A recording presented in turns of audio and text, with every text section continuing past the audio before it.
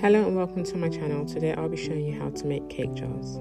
Today's cake jars will just be a salted caramel combination with buttercream and caramel sauce, and this is how you start. So what I have here, I just have some parts of cake. I wouldn't say they're cake scraps because I baked the cake for the cake jar. So I crumbled it up a bit, and as you can see, I'm placing a layer of cake within the jar, and I am putting the first layer of cream. As you can see, I'm just ensuring that it has like an even layer.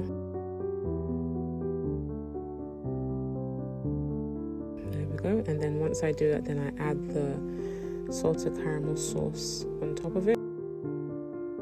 So the good thing about the cake jars is that they're very simple and straightforward to do. You can have the combination of whatever you desire, and it's also a good opportunity for you to experiment with flavors. Some people change the flavors according to season, or they come up with their own unique styles, but today I just made this simple and basic flavor combination. As you can see, I'm layering it, so it's basically just doing the whole process step by step. You start with the layer and then you continue with the sequence.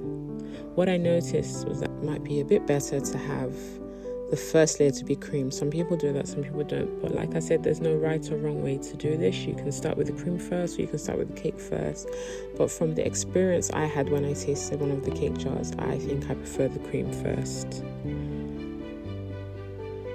And there we go, we're layering it again. And one other point I made, just to ensure that I got the right quantities for each, weigh them. So I weighed them just to make sure that they were equal servings. You don't have to, you can eyeball it, you can gauge it, but I just wanted to weigh just to have an idea. That's me putting the last layer of buttercream on top. The last. And